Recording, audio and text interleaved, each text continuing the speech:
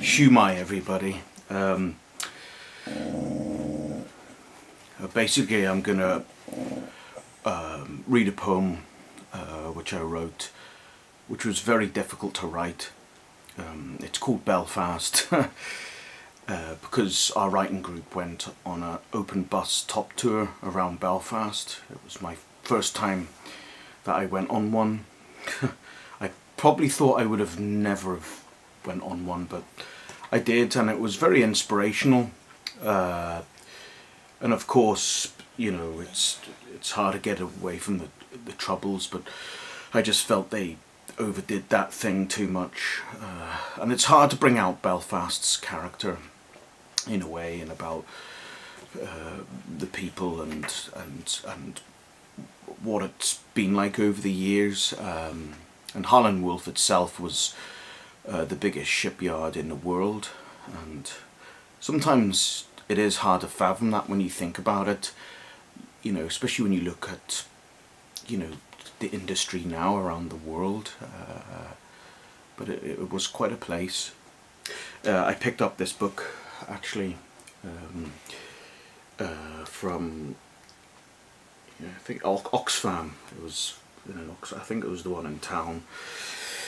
It's by Joe Nolan, and it's called Down by the Slipway, Poems of the Shipyard. It's very good. It was a wee gem, like, though it did cost me seven quid, but it's worth it. And hopefully the shipyard will be saved. But this is a class thing. Basically, it's that's the make, which is a Belfast make of tools, and it was a tools from Shorts. My granddad got this. I'm sure it's worth a little bit, not much, but it's superb. And also I even have a Shorts pencil, which is Shorts Brothers and Harland Limited. The original, let me tell you. It's not a new one or anything. But anyway, I'm going to read you this piece now.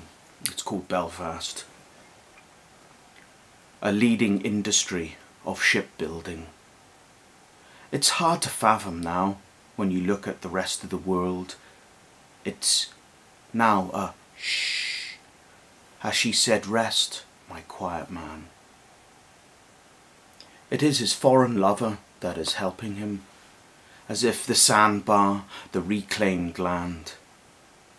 In terracotta, burnt sienna, yellow ochre.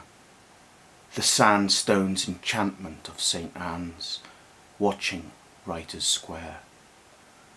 Farset spews forth a river of poets, the lagon of the peaceful laid string from the sky's eye, reminisce with her, the Linopolis.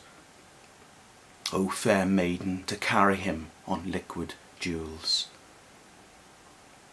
This is the religious garden, in the midst the passion flower to proclaim, a flower that bears witness. In the pictorial synopsis, to tell a story of the Holy Lands in 4 layers. To make authentic an echo of a pilgrimage. In peasantry brown, a hard-working frown. Belfast child, the song by simple minds. The workers in the federal system, so easily forgotten, begotten in this here town. Cram the bridge in black-grey sackcloth, the dark of the starlings nestle, a compact flight. Teal tears from a smog-filled shroud to cover. Open wide the lagon, as if being sick into the ocean. But she now gives clean water from the land's body, her internal pipes and tubes, the twisting of the river's intestine, to be rediscovered in a place. But time? I look back in old black and white photographs captured by Frankie Quinn. of days gone past to go over grey areas, yet then it was in full clarity, in the colour of now. So painterly seen in red bricks and rusting bright orange railing bars, vivid green with yellow flowers, such close-up shapes and abstraction to crop to contain. She has been barren from the galloping pale horse, as if the apocalyptic cityscape with many homes boarded up. But back then it was still in colour. Every passing of a bag so suspiciously left on the street, fear clung the grey air. Overcast indeed, it always rains here, perhaps to try and put out a blaze from fury. A tourist delight, but money is no pride of the alienation in the yellow bite. Industrial things are not usually bright yellow, frame shots of a picture frame along the grace of the skyline. The spine run down the front of the figure, no backbone, but on the front of a metal anthropic framework propped upon the world as a lamppost at Queensbridge. Posted as an entry, a guard to enter the city from the east side, through the portal's hoop, and to the past the continuous loop, alienonic in the landscape, angelic applied. These slight hues to franchise in tones and depths of the letter H, differentiate Harland and Wolff. Home and peace is no referendum, as if yes and no is easy to say.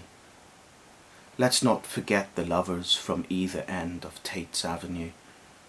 To be pirates of the land in territory divide, a tragic Romeo and Juliet, a reciprocal allegiance.